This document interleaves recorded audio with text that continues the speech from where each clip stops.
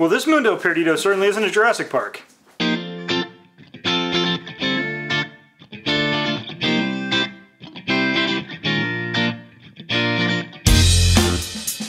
Hello and welcome to Intoxicated Masculinity. If it's Wednesday, we have a cocktail video coming at you. Today we're going back to Martin and Rebecca Kate and Smuggler's Cove. This time we're doing the Mundo Perdido, otherwise known as the Lost World. As with a lot of the cocktails in this book, this isn't a particularly old cocktail. It doesn't have a lot of history, but I think it's based on the ingredients. I think it looks kind of interesting. Created by Jeff Berry in 2009 for Smuggler's Cove. Since we don't have a lot to talk about in this one, let's just get right into making it. All right, so in this one, first off, we're going to start off with our syrups. So in this case, we are going to do 1/4 ounce of a rich Demerara syrup. And we are going to do 1/4 ounce of a cinnamon syrup. Now, I want to do just a quick note on syrups.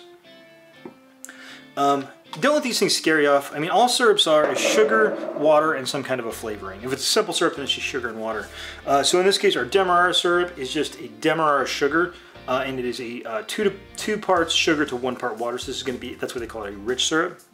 And this is going to be a cinnamon simple syrup. So we're just putting our cinnamon sticks in there with our simple as we're making it to infuse it with the flavor. And I put a few cinnamon sticks in there as well. All right, next we're going to go with, as for an apple brandy, I'm going to go ahead and go for Applejack. And we're just going to do 1/2 ounce of our Applejack. As with most tiki, we're going to add a citrus. In this case, it's going to be lemon juice. And we are going to go for 3/4 ounce of fresh squeezed lemon juice.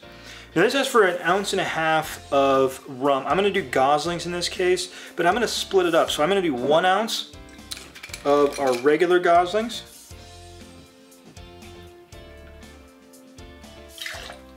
And then I'm going to toss in 1/2 ounce of our overproof just to kind of bump it up a notch.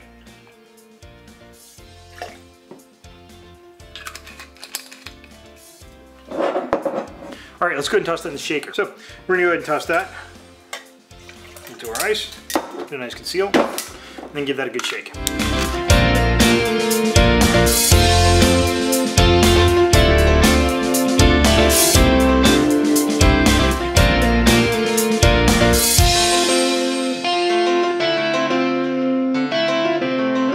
All right, just wait till you get a nice good frost all over your shaker. Let's go ahead and crack that thing open. In this case, we're going to double strain this into a coupe glass. And here we go.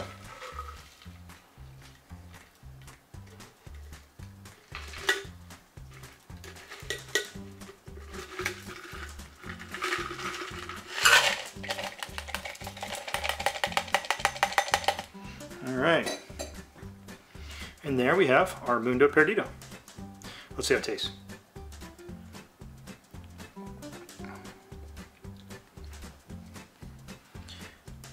That's got a really interesting flavor profile. I can't quite place it exactly.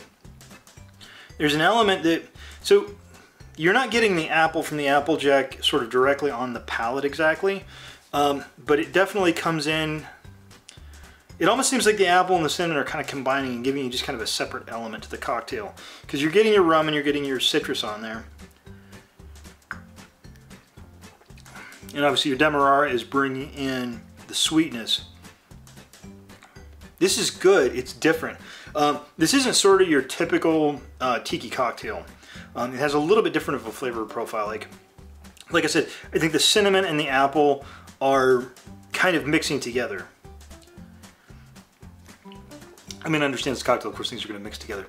But I'm not getting a real separation between the apple and the cinnamon. They're kind of, and I mean, that's sort of very reasonable thing because, you know, those flavors work, cinnamon and apple work very well together. I don't think it's working against our sweetness, but it definitely is creating kind of a second level to the cocktail.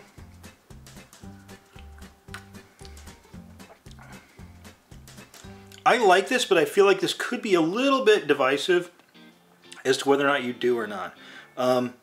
It's a little dry. It's definitely not oversweetened. You might even go up to half an ounce or include, so right now we've got about a half an ounce of total simple syrup in there between our cinnamon and our Demerara. You might even be okay to up that just a little bit. Maybe do 3/4 of an ounce. I wouldn't do a full ounce necessarily, but if you have a sweet tooth, maybe. Yeah, this is a really interesting cocktail. Again, there's kind of multiple levels to it. On the initial palate, you're getting your sweet, your rum, your citrus, your sort of traditional tiki flavors, and then right beneath that, you got your apple cinnamon. So this is definitely an interesting one. I would recommend trying it out. And on that bombshell, down below comment, tell me if you've tried this cocktail or how you might alter this, if you would like it more sweet, more dry, or what are the drinks you like. And on that note, I'd like to thank everybody for watching. Please like, share, and subscribe. Have a good drink, and have a good day.